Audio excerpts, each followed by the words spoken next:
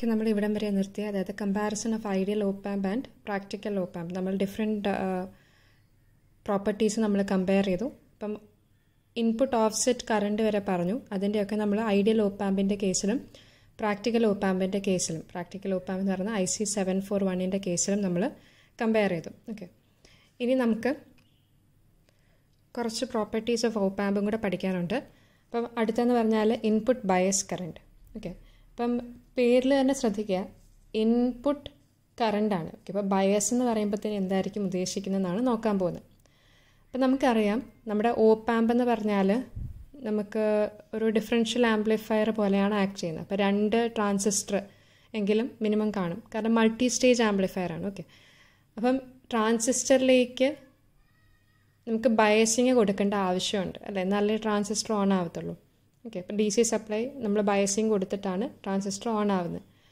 അപ്പം ഇങ്ങനെ ബയസിങ് കൊടുക്കുമ്പം നമ്മുടെ ഇൻപുട്ട് ടെർമിനൽസ് കറണ്ട് എടുക്കും. ഓക്കെ, അതിൻ്റെയാണ് ഈ ഇൻപുട്ട് ബയസ് കറണ്ട് എന്ന് പറയുന്നത്. Okay, so it is the average of 2 DC currents entering the input terminals of op amp. Okay, അതായത് 2 DC കറണ്ട്സ് എൻ്റർ ചെയ്യുന്നുണ്ടെങ്കിൽ, പ്രാക്ടിക്കൽ കേസിൽ നമ്മുടെ കറണ്ട്സ് എൻ്റർ ചെയ്യുമ്പോഴത്തേനും ഈ 2 കറണ്ടിൻ്റെ ആവറേജ്, അതാണ് input bias current. It is the average of 2 DC currents entering the input terminals of op amp.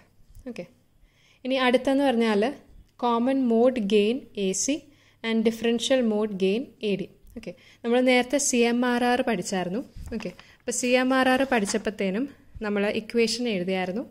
CMRR is the ratio of differential mode gain to the common mode gain of an op-amp, അതായത് AD by AC.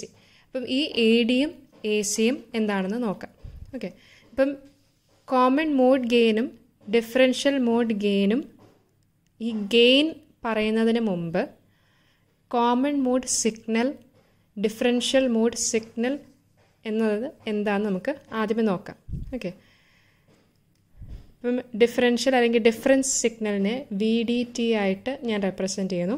Common mode signal അതിനെ VCMT അല്ലെങ്കിൽ VCT ആയിട്ട് represent ചെയ്യാമെന്ന് വിചാരിക്കാം. Okay, അപ്പം ഇത് പറയുന്നത് 2 input, suppose നമുക്ക് 2 ഇൻപുട്ട് ഉണ്ട്, V1 of Tയും V2 of Tയും ഉണ്ടെന്ന് വിചാരിക്കാം. അപ്പോൾ V1 of T എന്ന് വെച്ചാൽ എന്താണ്? ടൈം ഡിപ്പെൻഡൻറ്റ് വോൾട്ടേജിനെയാണ് ഈ നമ്മൾ V1 of T എന്ന് പറഞ്ഞ് നമ്മൾ എഴുതുന്നത്. അപ്പം നമ്മൾ ബേസിക്സിൽ പഠിച്ചിട്ടുള്ളതാണ്. ഓക്കെ, ഇപ്പോൾ ഡിഫറൻസ് സിഗ്നൽ പേര് പോലെ തന്നെ difference signal VD of T എന്ന് പറഞ്ഞാൽ it is the difference of the 2 inputs. ഈ 2 ഇൻപുട്ടിൻ്റെ ഡിഫറൻസ്, അതാണ് ഡിഫറൻസ് സിഗ്നൽ എന്ന് പറയുന്നത്. അതുപോലെ തന്നെ കോമൺ മോഡ് സിഗ്നൽ, അതായത് VCM of T എന്ന് പറയുന്നത് ഈ 2 ഇൻപുട്ടിൻ്റെ ആവറേജ് ആയിരിക്കും. Okay, common mode signal is the average of the 2 inputs, അതായത് V1 of T plus V2 of T by 2.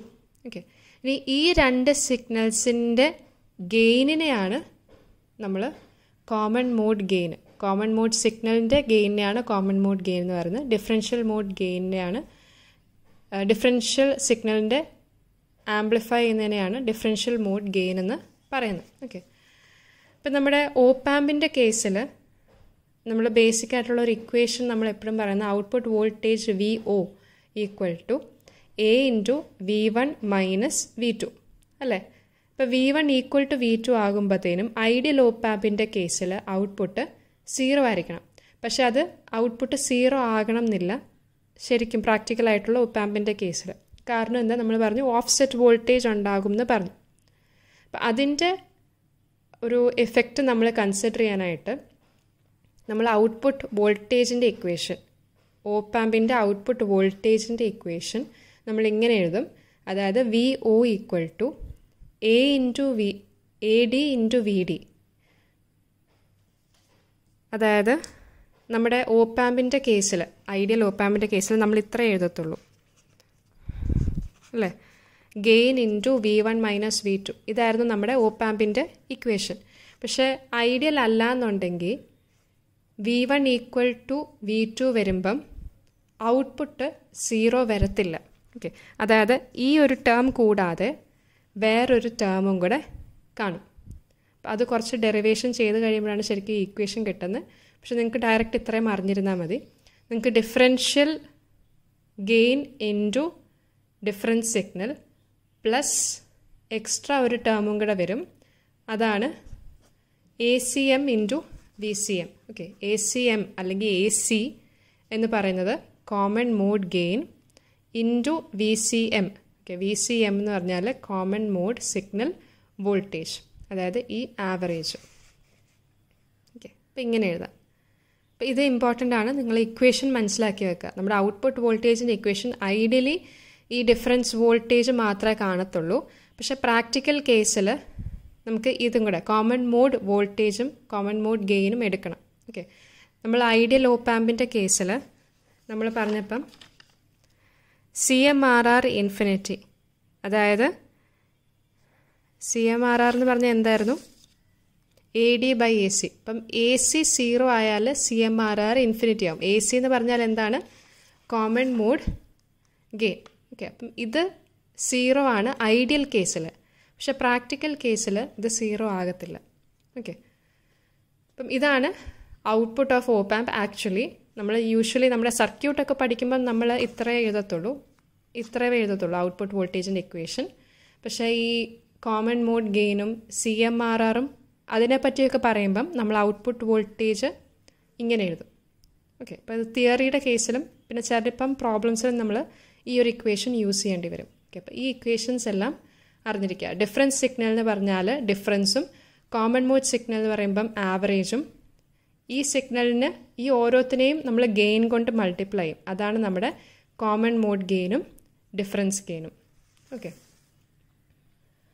so differential gain AD magnifies the difference between two input signals, and common mode gain AC magnifies the common mode DC voltage between the two inputs. അതായത് average of the two input voltagesനെയാണ് common mode gain amplify ചെയ്യുന്നത്. Okay, ഇനി അടുത്തൊരു property എന്ന് പറയുന്നത് gain band width product. ഇത് നമ്മൾ എല്ലാ ആംപ്ലിഫയറിൻ്റെ കേസിലും നമ്മൾ പഠിക്കുന്ന. അപ്പം ഗെയിൻ ബാൻഡ് വിഡ്ത്ത് പ്രോഡക്റ്റ് എന്ന് പറഞ്ഞാൽ എന്താണ്? പേരിൽ തന്നെയുണ്ട്, ഗെയിനിൻ്റെയും ബാൻഡ് വിഡ്ത്തിൻ്റെയും പ്രോഡക്റ്റ്. ഓക്കെ, അതായത് it is the product of amplifiers band width and the gain at which the band width is measured. Okay, അപ്പോൾ നമുക്കറിയാം, നമ്മൾ നേരത്തെ ആംപ്ലിഫയറിൽ പഠിച്ചപ്പോൾ പറഞ്ഞായിരുന്നു, ഈ ഗെയിൻ ബാൻഡ് വിഡ്ത്ത് പ്രോഡക്റ്റ് എന്ന് പറയുന്നത് ഒരു കോൺസ്റ്റൻ്റ് ആണ്. Okay, this product is A constant for all frequencies. അപ്പം ഇതിൻ്റെ അകത്ത് ഗെയിൻ 1 ആണെന്ന് വിചാരിക്കാം. നമ്മൾ പറഞ്ഞു ഗെയിൻ ഇൻറ്റു ബാൻഡ് വിഡ്ത്ത് എന്ന് പറയുന്ന ഒരു കോൺസ്റ്റൻ്റ് ആണ്. ഓക്കെ, ഇപ്പോൾ ഗെയിൻ 1 കൊടുക്കുകയാണെങ്കിൽ നമ്മുടെ ഈ ബാൻഡ് വിഡ്ത്തിൻ്റെ വാല്യൂ ആണ് നമുക്ക് ഈ പ്രോഡക്റ്റ്, ഈ ഒരു കോൺസ്റ്റൻറ്റ് ടേം കിട്ടാൻ പോകുന്നത്. Okay, the frequency at which gain is equal to 1 is referred to as unity gain or cut off frequency. Okay, അപ്പോൾ cut off frequency or unity gain എന്ന് പറയുമ്പോഴത്തേനും ഗെയിൻ 1 ആകുമ്പോഴുള്ള ഫ്രീക്വൻസിനെയാണ് ഇവിടെ പറഞ്ഞിരിക്കുന്നത്. ഓക്കെ, അപ്പോൾ ഗെയിൻ ഇൻറ്റു ബാൻഡ് വിഡ്ത്ത് എന്ന് പറയുന്ന ഒരു constant ആണ്. ഗെയിൻ 1 ആകുമ്പം ബാൻഡ് വിഡ്ത്തിനെ എന്താ വിളിക്കുന്നത്? Cut off frequency FC. Okay, അപ്പോൾ ഈ കോൺസ്റ്റൻറ്റ് ടേം എന്ന് പറയുന്നത് എപ്പോഴും ഈ കട്ട് ഓഫ് ഫ്രീക്വൻസി ആയിരിക്കും.